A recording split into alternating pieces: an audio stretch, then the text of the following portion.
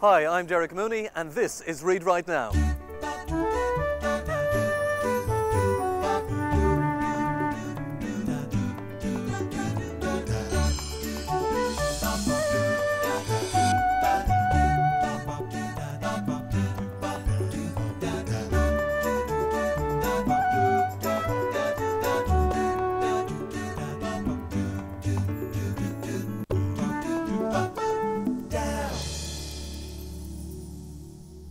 Welcome to the programme. This week I thought I'd check out some art. So I've come to Dublin City Gallery, the Hugh Lane, here in Dublin City Centre. The gallery is known for its modern and contemporary art. They've something like 2,000 works in the collection here. Now don't be put off if you've never been inside of a gallery before, because admission is free, and that means that anyone can go in and have a browse around.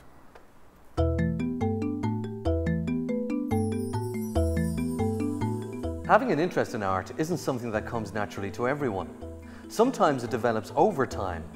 It took years for Tony Geraghty, our learner this week, to discover his artistic side. Before he started out on his learning journey though, he faced a major challenge. You would get a bit of work here and there for a period of time, and it would be short, because sometimes they'd want to give you a promotion if you stayed too long in the job, which most people would be a good thing. But to a person that can't read or write, well, you jacked up and moved on to the next. But he's faced that challenge and developed a totally different outlook. Between the reading and the painting, you look forward and doing things, or look forward to coming in the morning, getting up in the morning. As we'll see, learning involves much more than just taking in new facts or doing exercises. It's also about knowing what helps you to learn, and Terry will have more to say on this.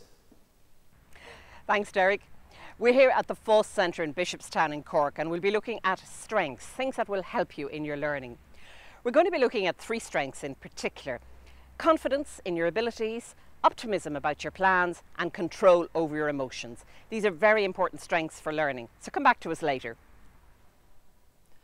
One way of thinking about your learning is to look at it like a collection of pieces of knowledge you're building up bit by bit.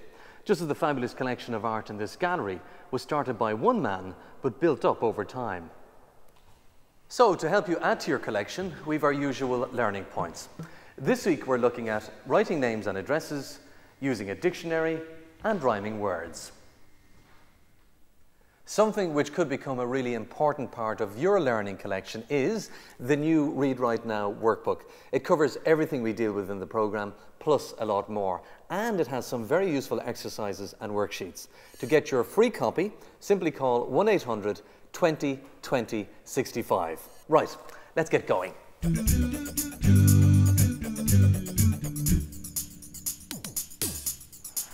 Tony Geraghty grew up in Dublin's inner city, and like many people who experience difficulty with reading and writing, his problem started early in life. Some people say I'm a drunken babby. My father was drunk one night and I'd reduce me. So. In the school there was nothing. The people I suppose they were all right, but I couldn't seem to be buckled down and learn anything. We could barely write my own name. I think my mother learned me how to do that. So,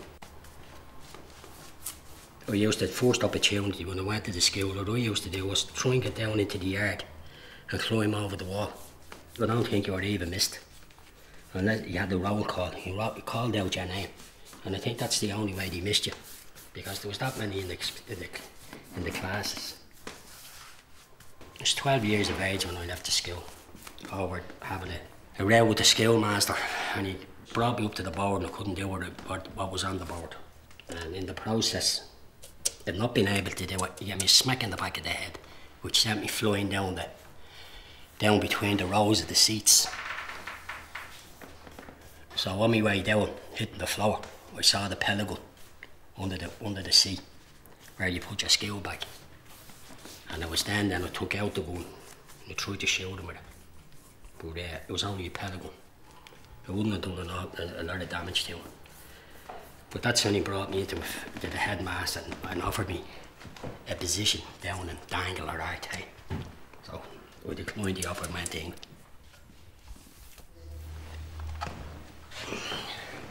I worked out there, window clean, and worked the lorries. They used to give you dockets with addresses on them.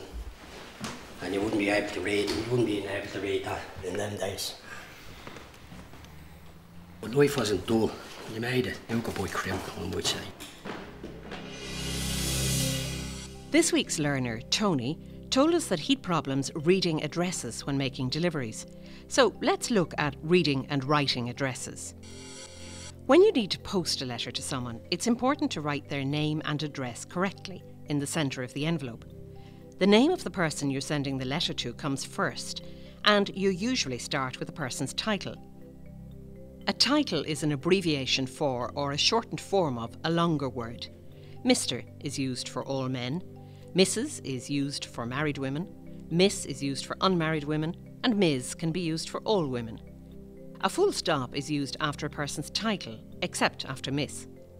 All these titles begin with a capital letter. In this case, the person's name is Mr. John Ryan. If it's a business letter, you'd normally put the person's job title underneath their name. John Ryan is sales manager in this example. The name of John's company is Centrix Cookers. Here we see that Centrix Cookers is located at 26 Bank Street. Street can also be abbreviated or shortened to ST full stop. Road is often shortened to RD full stop and avenue to AVE full stop. It's normal to put a comma at the end of every line of an address, except the last line where you put a full stop. Underneath the name of the street, we put the name of the town, Roundwood. If the letter's going to Dublin, you'll also need to put the number of the Dublin district. For example, Raheny is in Dublin 5, while Thomas Street is in Dublin 8.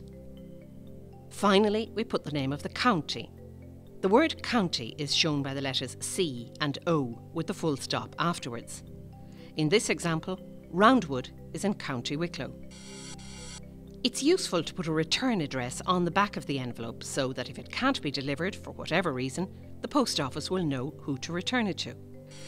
So you can see that most addresses are written in the same format, with a new line used for each part of the address. Being able to write names and addresses properly is a very useful skill to have, whether you want to write a business letter or simply stay in touch with friends. So take it slowly and think about what you want to write line by line. Now Terry's looking at 3 strengths which should help you with your learning: confidence, optimism, and having control of your emotions.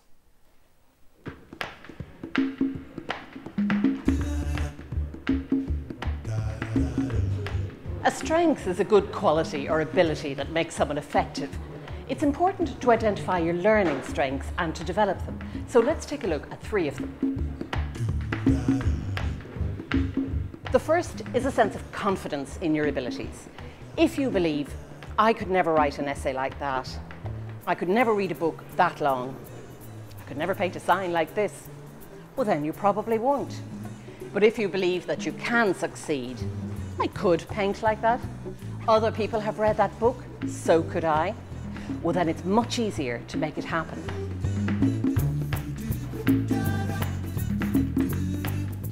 Look at the exercise in the workbook on strengths and write down all the things that you're good at. You may be surprised at how many strengths you do actually have, and this will boost your confidence.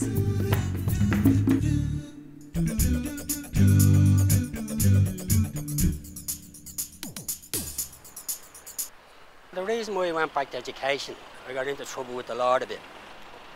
And I had a couple of problems. One was the drinking and the other one was education. So I had to deal with the 2 of them. So I went down to Foss to try and get a job. I got the job, but when I went to fill the form in, I couldn't. So they recommended me to go up to Dublin Adult Learning Centre, Mount George Square. Well, when I came here 9 years ago, I was very upset. The thoughts of going in here was killing me. And these steps are like mountains. And literally trying to climb up them was just an ordeal for me. But now today, when I climb up the steps, it's great because I'm going in to learn something. Well, this is the room where it all started, roughly around 9 years ago. It's not 9 years of study, but it's 9 years of working in the building, plus learning as I went along. I have great memories of this room when I started, how shy and how I felt at the time. But now we've got over that and things is going great. So when I come into this room, I just ponder around and look around and it brings back good memories. And this is the library, and these are all the books that I had an opportunity to read and look at over the years. There's fiction, there's adventure, there's read, write now, crosswords and quizzes. I brought home Moby Dick to look at it. It was a weekend, and I already had a weekend planned. But in spite of that, when I started Moby Dick, I wanted to see what happened. And each page was another page, and another page, and another page. So all the programmes that I normally look at home on the television or whatever was all passed by, and it was time to go to bed. The next day when I got up, it was back into Moby Dick again. So come Monday, I was able to come in and have a discussion with the tutor on Moby Dick. Learning to read the dictionary made all the difference, because if you're at home and you're looking for a word, well, what you do is you look up the dictionary, especially if you want to write it. But then if you come across a word in a book, you can also look up the dictionary to find out what does the word mean, and it makes the book simple enough. Since I came back learning, it has changed. It changed right around, because reading, writing and spellings, that to me it's like one of the wonders of the world. I feel that, to me, the feeling that I get out of it is nice. It's a nice feeling. And the feeling that it gives me, it overpowers me sometimes, because I'd like to do more. But maybe one day I will be able to do that. Dictionaries are very useful for finding out the meanings of new words, but they vary in size and content. Most dictionaries have 2 columns on each page, so look carefully along each column for the word you're looking for. You'll also see guide words at the top of each page to help you find words more quickly. All words in a dictionary are entered in alphabetical order, so the words that begin with A are at the beginning and words starting with Z are at the end. In his job as caretaker, our learner Tony might often use a brush to paint a door. The word brush, which begins with the letter B, comes before door, which begins with the letter D. Sometimes it's not easy to find the meaning of a new word very quickly, because dictionaries give you a lot of information. The word being defined in a dictionary will generally be in bold to make it stand out from the other information. You can use dictionaries to find out how words are used, whether they're nouns or verbs. When you look up a new word, you may see many different meanings depending on its context. Normally, each meaning of the word is numbered. The numbers show us how many meanings there are. Here we can see that there are 3 possible different meanings for the word fabric. It can mean cloth, the structure of a building, or the structure of an organisation, such as when we say the fabric of society. So the next time you come across a new word, don't be afraid to use a dictionary to learn more about it.